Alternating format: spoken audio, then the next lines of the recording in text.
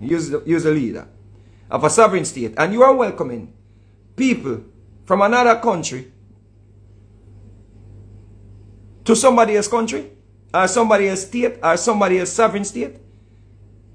Because if you're saying, I'm giving you a warm welcome to my house, but you go and next door you go, you can't make this up.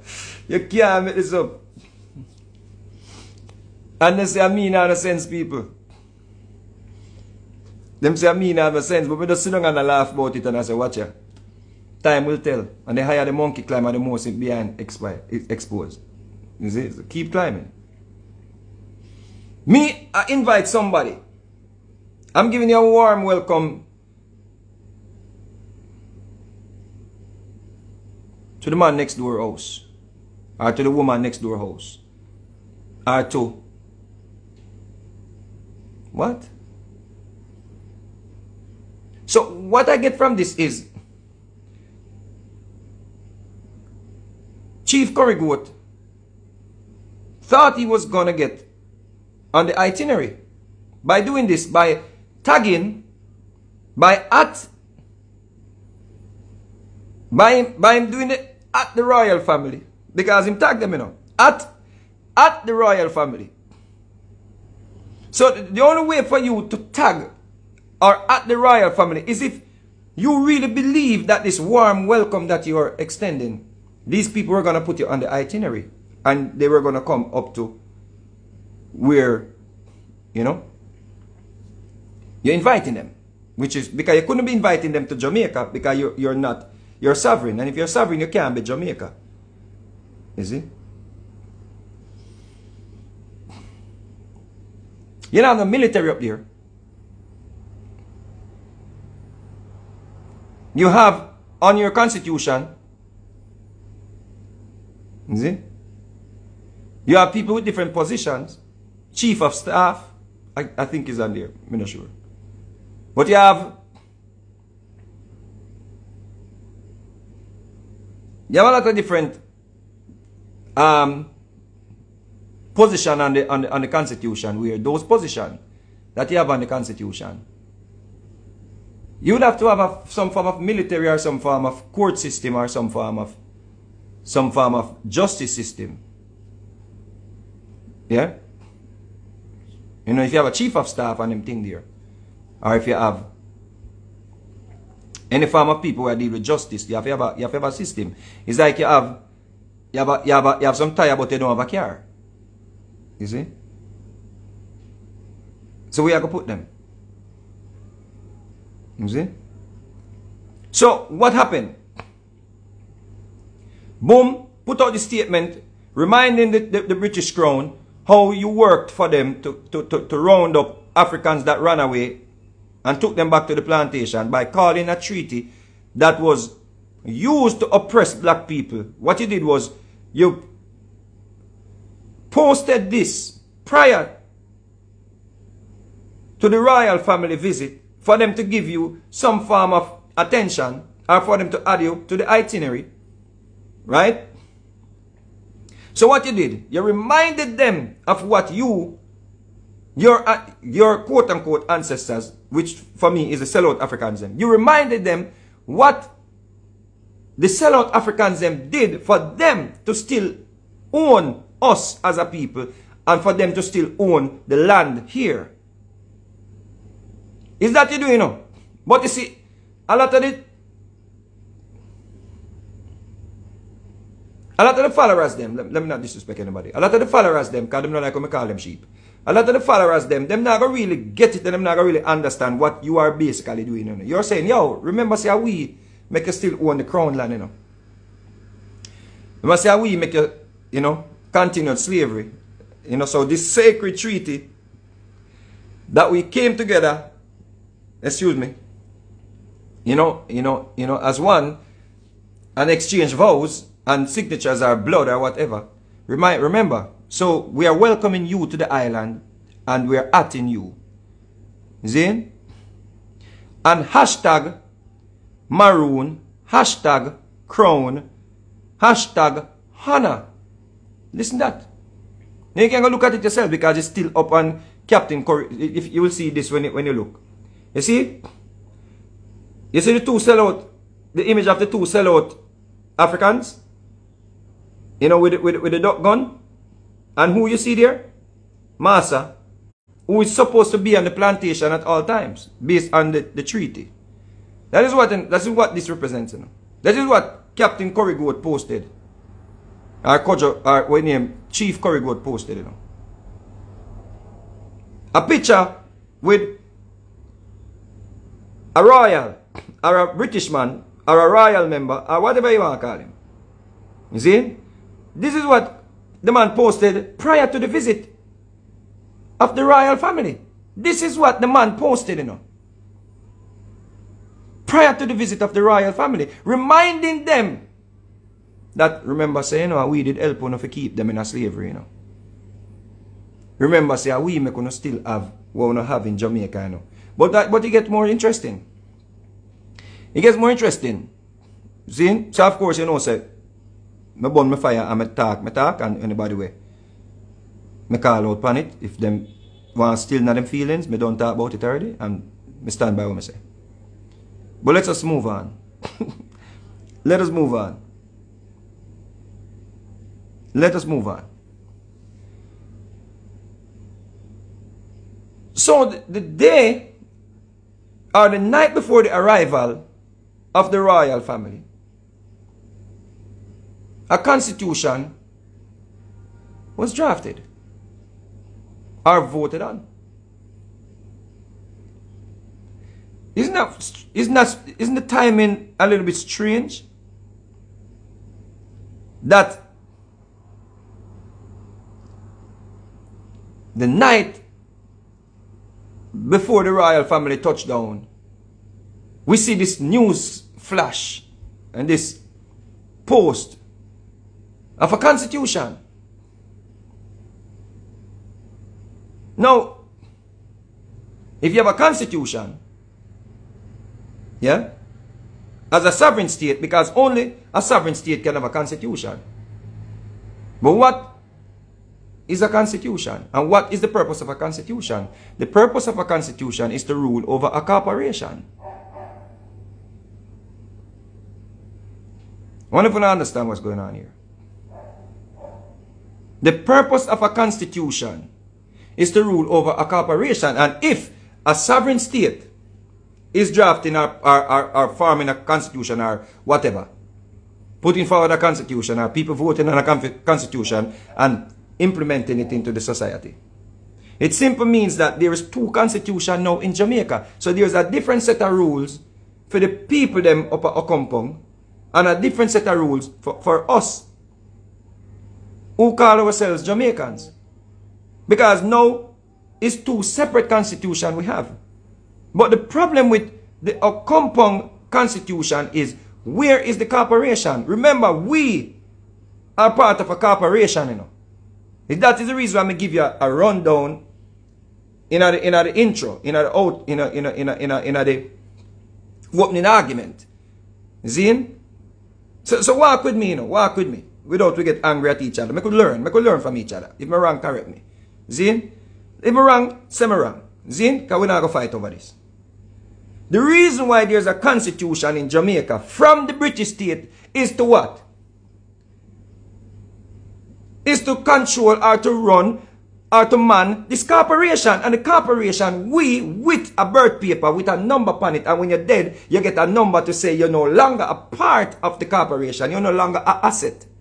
Or an asset. You're no longer, you know, a product. That is the reason why you have a number, you know. All of us, we have a number. So you can't bury your loved one when your loved ones die. You can't go bury them without you get a death certificate, you know. Your body stay down and they sitting there, you know, once them find the body. And if them don't find the body, them have the number and them say missing. So you're missing. But your number is still there. Nobody can take your number. You get that?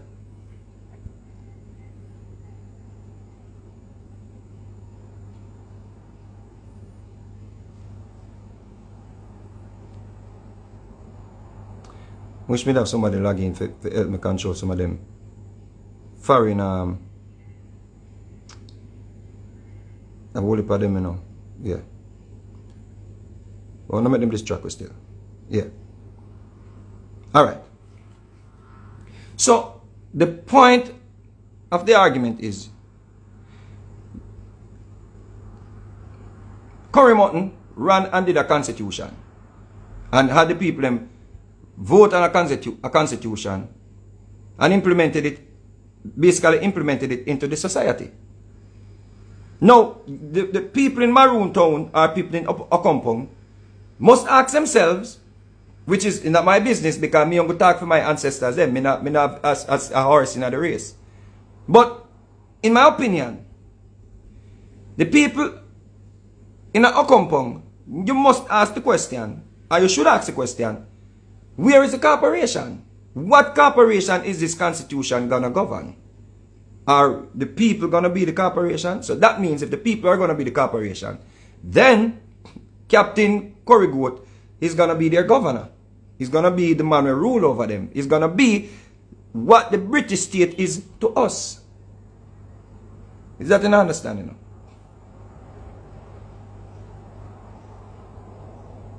That is what is happening here, you know.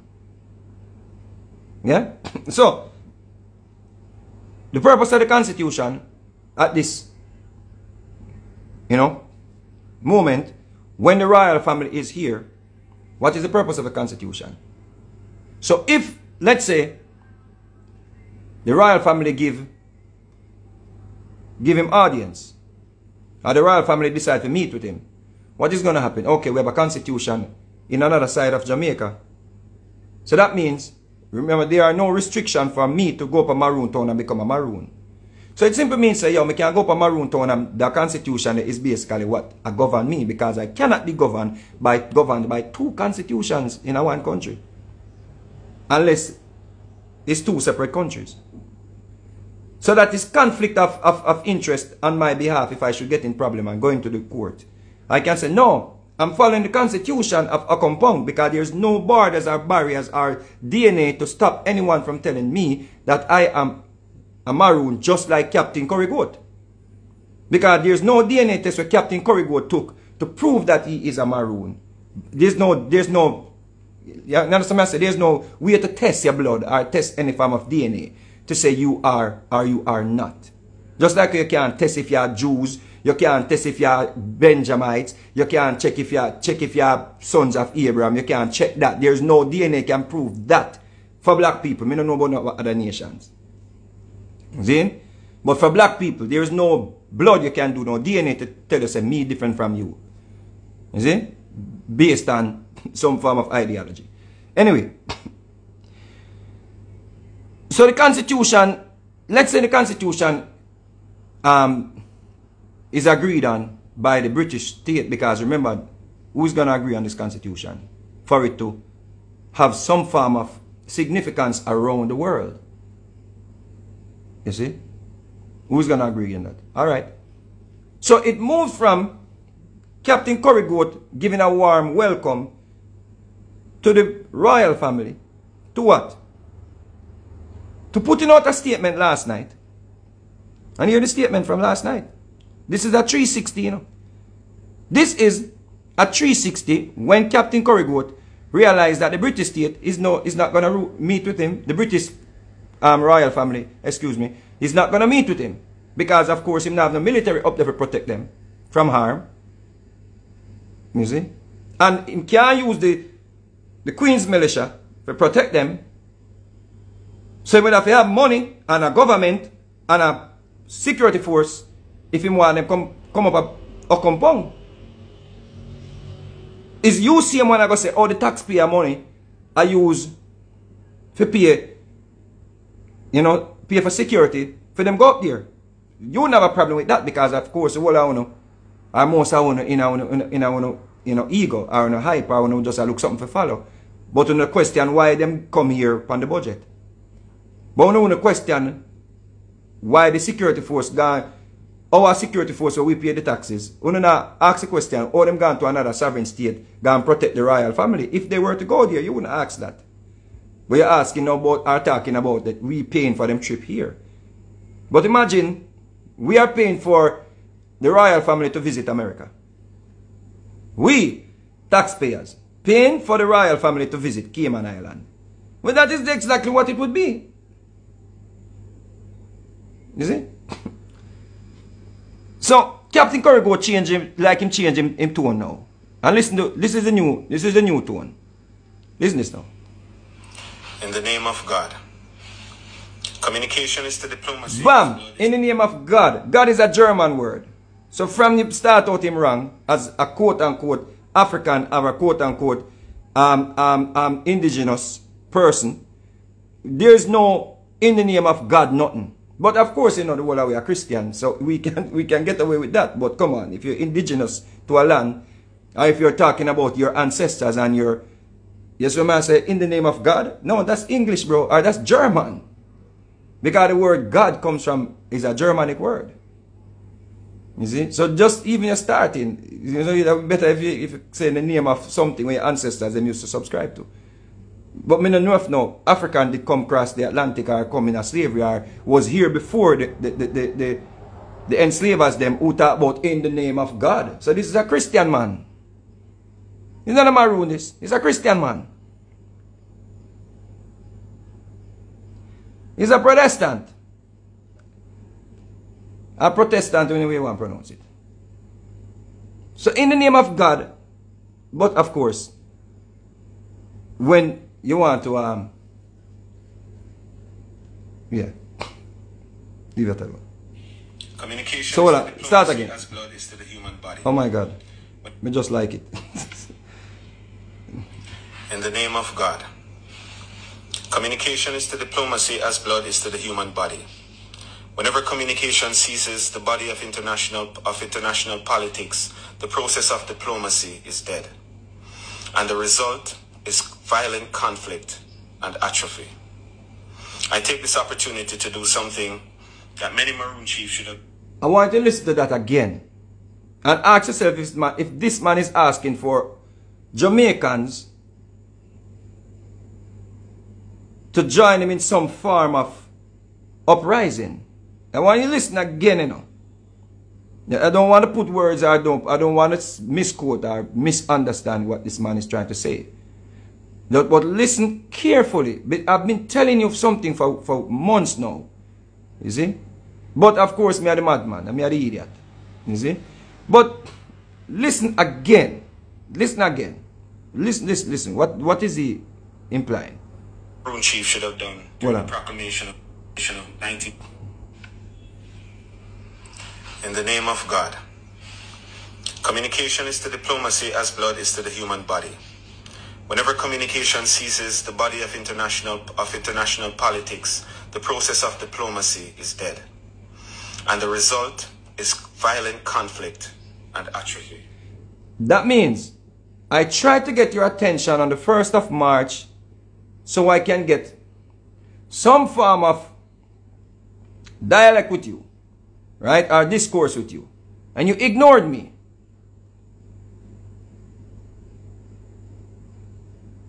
So what is the next step if diplomacy is dead?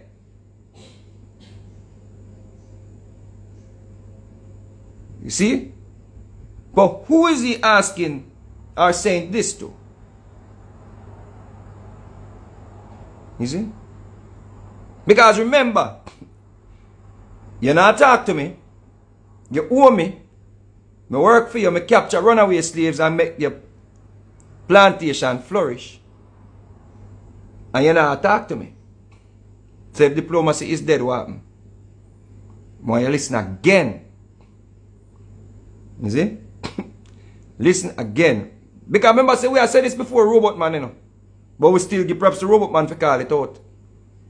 You see? So, yeah. And over here, so the vulture there. The vulture there, excuse me. But listen again. And atrophy. What to say in the name of God again. One more time. In the name of God. Communication is to diplomacy as blood is to the human body. Whenever communication ceases, the body of international politics, the process of diplomacy is dead.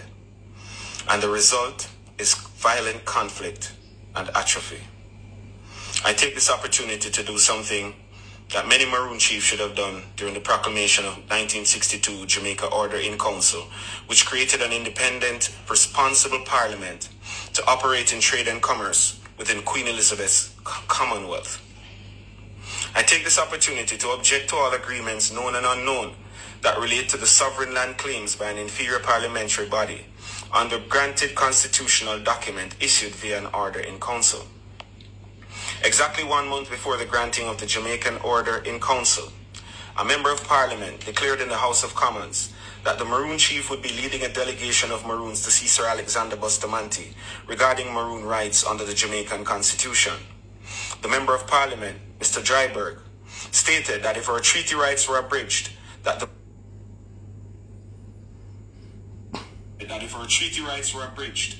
Maroons would appeal to the... All right. So, according to Captain, to Chief Corrigoat, a man in the House of Commons said that the Maroons were, Bustamante were supposed to, I guess, include the Maroons in a whatever based on the Jamaica Constitution. But if Bustamante was supposed to issue some form of rights to the Maroons them under the Jamaican Constitution, wouldn't it be written in the Constitution? Because we can pull up the Constitution now. So if a man in a house a come and say it, and it's not in the Constitution, it means that it is null and void. It means that the argument is just an hypothetical argument. It's just an argument, see? It don't mean nothing. Because we can pull up the Jamaica Constitution. And that is not in the Jamaica Constitution. You see? So, but maybe I'm wrong still, so. Communication is to diplomacy as blood is to the human body. Whenever communication ceases, the body of international politics, the process of diplomacy is dead. And the result is violent conflict and atrophy. I take this opportunity to do something that many Maroon chiefs should have done during the proclamation of 1962 Jamaica Order in Council, which created an independent, responsible parliament to operate in trade and commerce within Queen Elizabeth's Commonwealth. I take this opportunity to object to all agreements, known and unknown, that relate to the sovereign land claims by an inferior parliamentary body under granted constitutional document issued via an order in council. Exactly 1 month before the granting of the Jamaican Order in Council, a member of Parliament declared in the House of Commons that the Maroon chief would be leading a delegation of Maroons to see Sir Alexander Bustamante regarding Maroon rights under the Jamaican Constitution. The Member of Parliament, Mr. Dryburgh, stated that if our treaty rights were abridged, that the Maroons would appeal to the Crown for protection, which would create a clash, though at that time would have been modest. Tomorrow, I take up the opportune moment to once again lead a Maroon delegation to Jamaica House and King's House to make our statement heard around the world that we the Maroons unequivocally object to Maroon Treaty being violated under a Republic Jamaica. We will join our brothers and sisters in their cry for apology for slavery, and we the Maroons will seek an apology for the outstanding debt that is still unresolved with the Crown since 1962. Boom.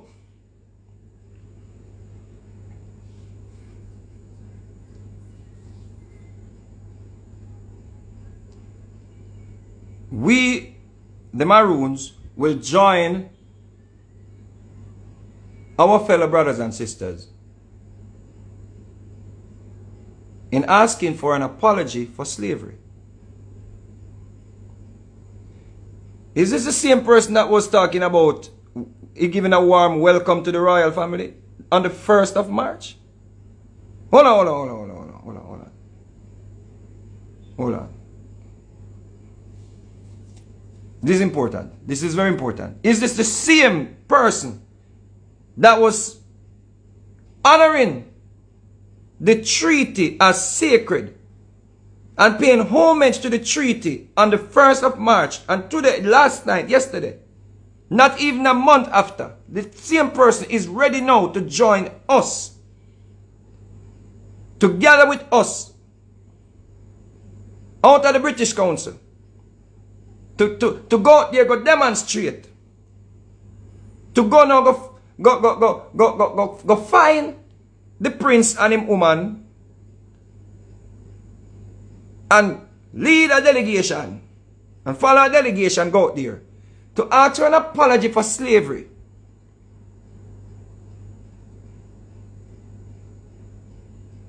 This is the same person that was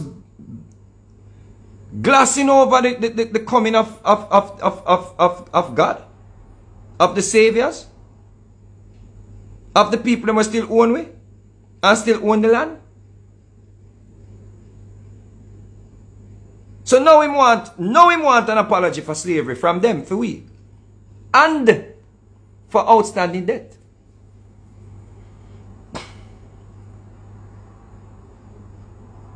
Debt for what?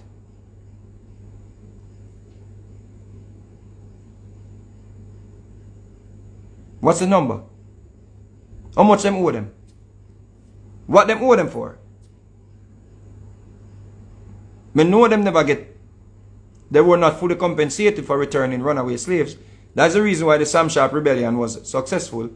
Because they were protesting for wages.